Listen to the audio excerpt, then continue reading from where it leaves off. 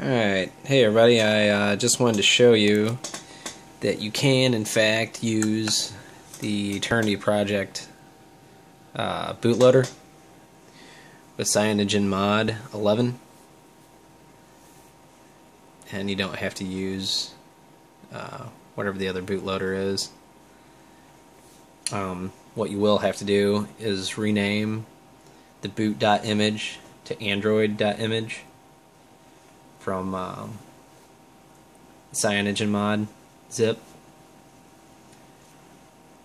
and also in order to even be able to install the boot ROM or install the ROM of Eternity Mod, you'll have to rename the Clockwork mod to recovery.image and put that on the SD card,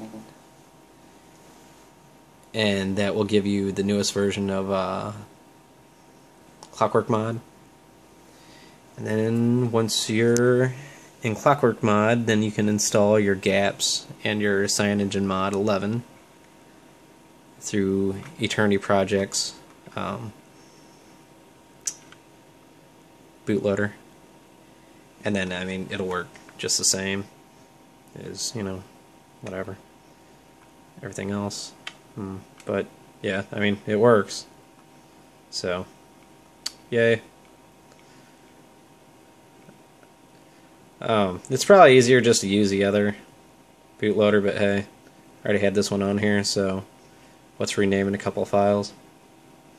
Anyway, just a proof of concept or whatever. Have fun with your Cyanogenmod. I know I am. Thanks for watching. Bye.